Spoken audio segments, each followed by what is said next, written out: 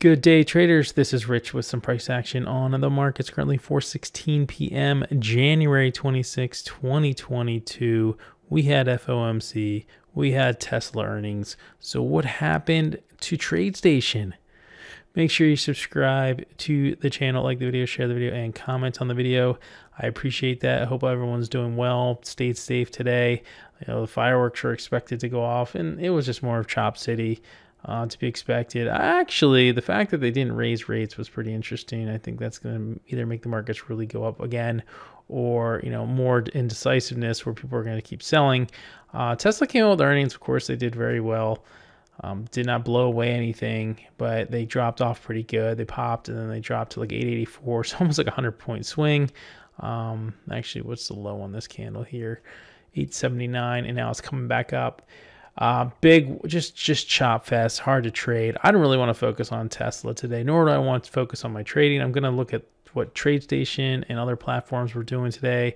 This is not going to be a rant about TradeStation. I've heard that they get their data from wherever they get their data from, and it was their fault. So I had tons of lagging all morning, then midday, then FOMC, and then end of day. And it just makes it so difficult as an individual trader who's just having a hard time as it is and not getting good data. Where I got in a trade, actually, and I thought I was up like, I don't know, $150, and I ended up losing $7, which is so weird. I was watching my matrix, I was watching my level 2, and I was watching my prints, and I was watching the chart actually as well. Of course, right now everything looks good, right? So we got bid 921.0, 922.0. Obviously it's moving really quick, so I can't really give you, but look, notice the bids is lower than the ask, which is how it's supposed to be. So just get ready for my video I'm going to bring over here. It's quick, it's only 20 seconds. I don't want to dwell on the negatives, but if you find a platform that's really working for you, let me know. I think I'm ready. I mean, I like TradeStation. I'll keep doing videos about TradeStation. But I can't deal. I mean, I love the execution. I mean, I just love certain things about it, but it just seems like when the biggest opportunities are out there, platforms just suck, and you can't risk getting in or out because you're worried you're not going to get filled, or you're going to get the wrong price. You're looking at the wrong price. Price might have moved $2. In this day and age with so much market data, you figured everyone should get a fair chance at it, right? But the markets aren't fair, it's just the way it is. So let me bring this video over here. This is something I recorded. I forgot what time. I said bad data at TradeStation. I can probably figure out the time here. So it was like right after FOMC. It's almost 3 o'clock. It's probably 2:45. Actually, it's 2:55.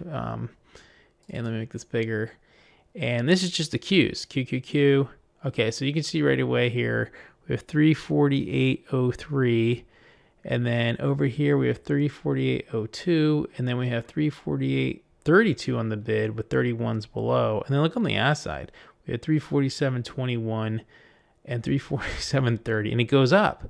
And then so all this stuff is stuck. So it's almost like they need to get rid of these exchanges, because if you get down to here, right, on the NASDAQ and ARCA and EDGX and stuff, it looks good. So during these pivotal moments, I mean, it's New York Stock Exchange too, I guess, they got to get rid of these other exchanges. Let's see if it changes a little bit for us. So I'm just going to play it. I'm going to pause it too. Notice the prints. No movement on the prints. The chart's stuck here as well. This is only 20-second of video, so you're not, or not even, yeah, 20 seconds, you're not going to get much movement. So the chart's still stuck, right? So it's still 348.03. That's been 14 seconds. I had 346.75 on this side, 348.27, and we're still seeing 348.02 on the prints. Get down here. Here's New York Stock Exchange. These guys are all pretty good, right? So let's keep moving a little bit. So it's still, so again, it's New York Stock Exchange. It's not these guys. These guys are hidden back here because they're like BATS, ARCA, EDGX, ARCA, BATS, EDGX. They're good. They're fine. It's these other guys, MEMX, MRPL, MPRL, BX, Cincinnati or something like that. I don't even know what they stand for. I should know, but I don't pay attention to it too much. I just want good data. So a quick rant on TradeStation was, if you find something that's working for you, or whether you had problems with TradeStation today, let me know. And, hopefully I will be back with some more videos going forward. I did change it up. I'm going to have a few different kinds of videos in the future, so keep an eye out for that. which are not related to trading at all.